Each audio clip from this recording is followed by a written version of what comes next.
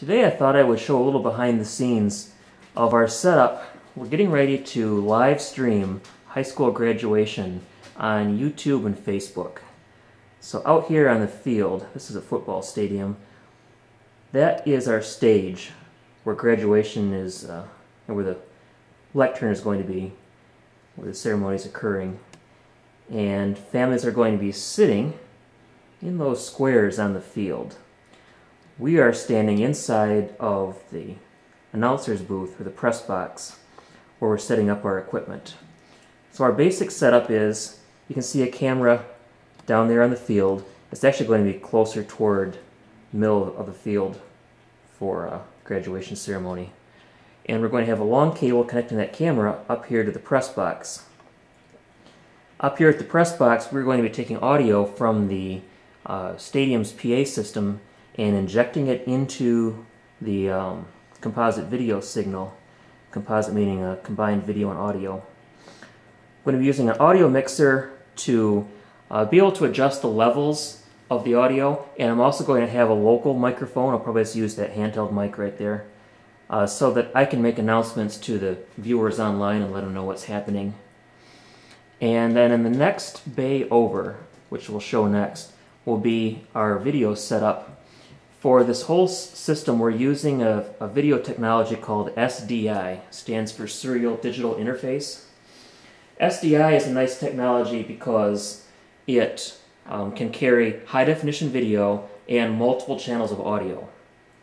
The camera we're using natively outputs an SDI signal, but we're just going to use the video signal from the camera. Up here we're going to use an audio to SDI embedder. It's a little box by Blackmagic.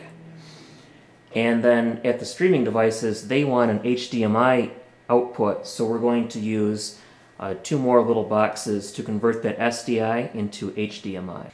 The other nice thing about using SDI is that the video and audio signals can all be carried over relatively inexpensive RG6 coaxial cable. So I just took, thank you very much. So here's our long cable we're going to use to connect the camera up here to our equipment. Again, this is just a RG6 TV coax with BNC connectors on the end. So I have one long cable between the camera and my, this is that audio injector right here. So it's got an SDI input right here, it's got audio inputs right here, and then an SDI out. So our camera coax comes into the SDI input, and I'm taking an output from my mixer going into channel 1 and channel 2 on this SDI converter. Even though we're not using stereo audio, we just have one microphone essentially, we're taking that single mono signal and sending it to both channel 1 and channel 2 so that that goes to the left and the right on the stream. Especially if someone's listening on headphones, you want them to hear sound in both ears. And then we'll take an output from this box and go into the next room for the streaming devices. Okay, we're in the next booth, and we have the cable that came from the SDI converter, or the SDI audio inserter, and really it's kind of hard to see, but it is going into the, focus, it is going into the SDI in on top. Now the nice thing about these converters is they have an SDI input, and then they have what this says a loop out, SDI loop out. So we can take another coaxial cable and go from the output of this converter into the input of our next converter. And this is what we're using for a webcaster, old Epiphone Webcaster X2. Nice little device, and like I say, we've got two of them so we can stream to both YouTube and Facebook. So our basic connection is, this is that SDI to HDMI box I mentioned earlier. So we have SDI in, which is the video and audio signal, and then that HDMI out goes to the HDMI input on the webcaster.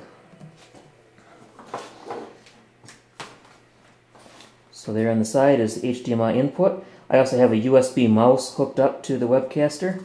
I've got internet hooked up, power, and the HDMI out goes to our monitor. And we can see we're already getting a video signal from the camera down on the field. And our camera now is set up just about in the middle of the field. So that's the signal that we're getting up here.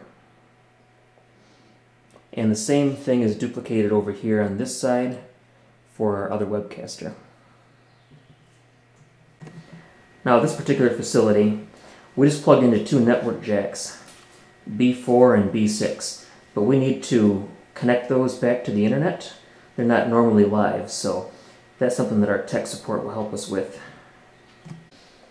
Alright, now that we have a video signal and these network connections are live, we have to go into the webcaster and connect it to the internet. So if you click down here on settings, we can use Wi-Fi if we have to, but I want to hardwire these because we can. So I want to go to Ethernet and make sure that it is on. So it says here, Ethernet is enabled. So that's good. And then, let me go back here. To get out of the settings screen, you go over here and right click, and that exits the settings screen. I'll do the same thing on the other device. Now this device on the left is set up for Facebook, and the one on the right is set up for YouTube. The pairing process is similar. The first time you use these, you'll need to pair them to your Facebook and your YouTube account. And down on the bottom right is an option that says pair. So you click on that, and it tells you what to do. So you go to facebook.com/device, enter that code. Same for YouTube. If you go over here, it has already given us a pairing code. So you go to google.com/device and enter that code. With Facebook, once you're ready to go live, you can just click the start button down here in the bottom right hand corner. On YouTube, you could do the same thing, but we've actually scheduled a YouTube event, a YouTube stream, so we could share the link earlier. So we're going to go into preferences. You want to? Mm-hmm. And go to publish destination.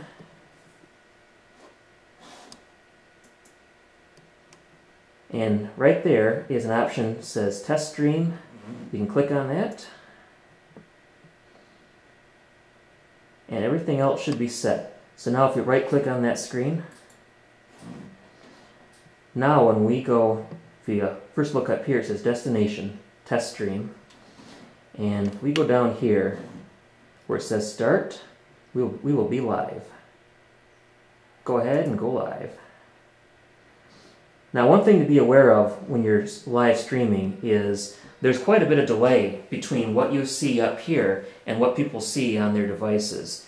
That delay is just part of how the streaming system works. It's not really an intentional delay, but just be aware of that. And then on Facebook we can do the same thing and go live. And by clicking start. Yep. Sweet. Something else I've done previously when I set up this stream is I set it so that chat is disabled and likes and dislikes are disabled and comments are disabled.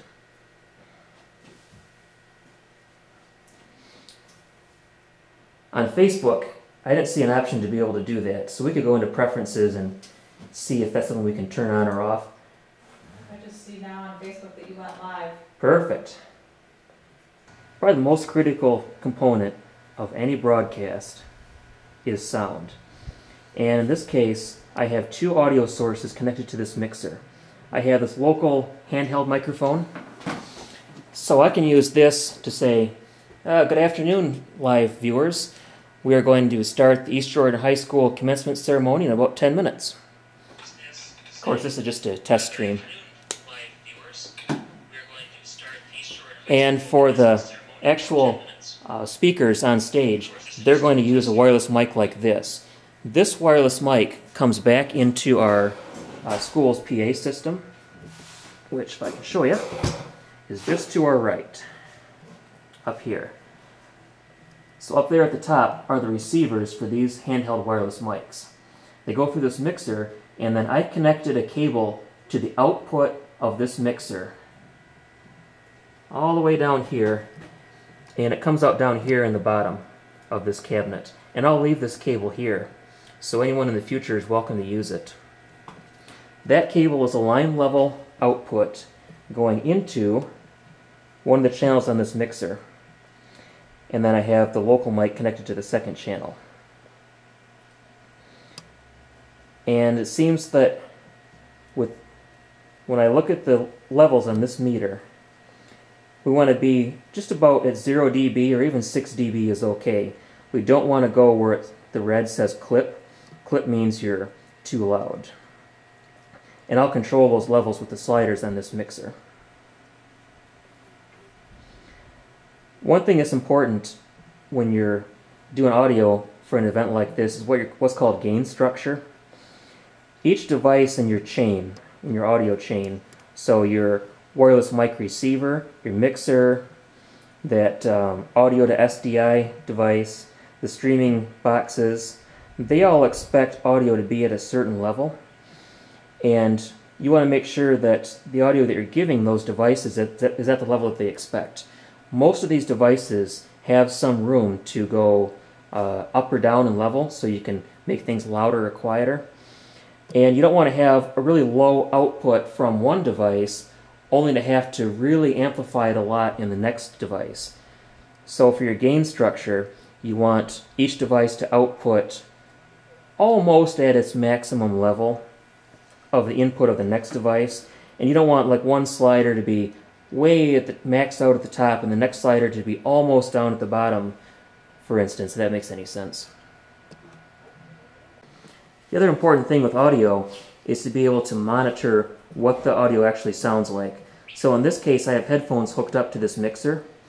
Ideally, the webcasting devices would have a headphone output or some way to monitor the sound, and they don't. That's one of the shortcomings with these Epiphone Webcaster X2s.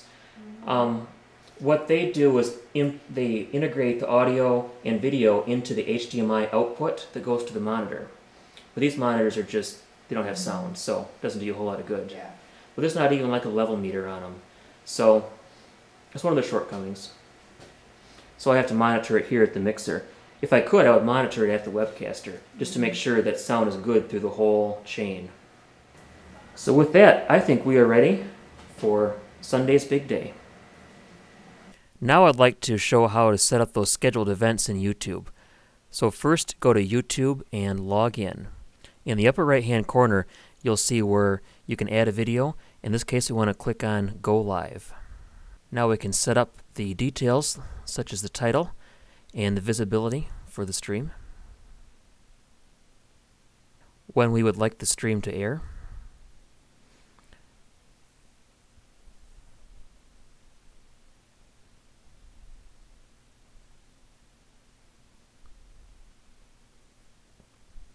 we can also upload a thumbnail for the video.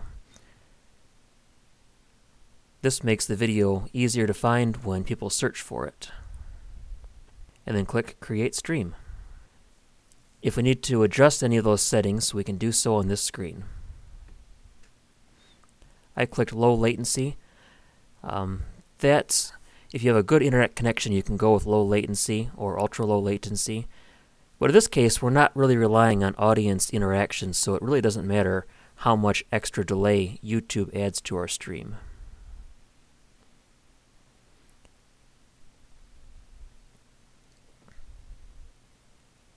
And now in our list of live videos, you can see the stream that we just scheduled. We can also copy the link to this stream and distribute this link in advance, which is what we did for our YouTube video. That way we can tell people about this video ahead of time, and they can click right to it once the stream starts. They can actually click on it before the stream starts, and they'll just see a message saying that the stream is going to start soon. We can pull up the settings for this stream again by going to the YouTube Studio and then clicking on Content on the left-hand side, and then click the tab that says Live. There you can see a list of our live videos that we have scheduled, and we can pull it up and make changes to the video before it starts. I apologize for how glitchy this screen capture is. I didn't realize how glitchy it was until after I'd already made this video, and at that point it was too late to set up a new scheduled stream. So here we are on the day of graduation at Boswell Stadium. Our graduation stage is set up on the away side of the field. People are seated in pods on the football field. Our camera is set up roughly in the middle of the field, connected by a long coax cable up the stairs and up to our press box where our equipment is set up. So there's our camera and our cable, and where the cable runs across the field we have orange cones set up. And then up here in the bleachers, any place where the cable is exposed, we have taped it down with gaff tape. So now we need to set up our YouTube streaming box to stream to the actual event that we have set up. So we're going to go to Preferences down in the bottom right hand corner and go to Publish Destination.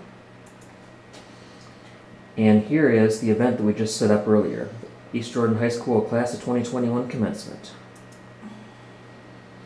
And we can also adjust the video quality settings in this screen as well. If you look down here where we have encoding resolution and video bitrate, because we have good internet service, we turn those up to maximum already. But if you were working off from a cell phone or a hotspot or a slower internet, you could turn down both the resolution and the bitrate to ensure that you have enough bandwidth for the video that you're trying to send. We'll right click now and go back to our home screen. And this is it. We are live. 3 viewers. So, 3 viewers. And so this is what it looks like on the webcaster. And this is what it looks like on the YouTube live control panel. So if you go back into the YouTube account and find the video that we set up earlier, there is an option to view like a live control center. And here we can see how many viewers we have. We can also see the stream health. Handy to have up. And when we're done, we're going to hit that End Stream button up there in the top right corner. People are starting to gather on this beautiful hot spring day. It's also kind of windy, which is nice for our audience, but also wreaks havoc with our microphones, so we can hear a lot of wind noise from the mics that we have set up. And I installed foam windscreens on the mics, but there's only so much you can do. Now we've ended the video on the webcaster, and the last step is to go back into this YouTube control center and hit the End Stream.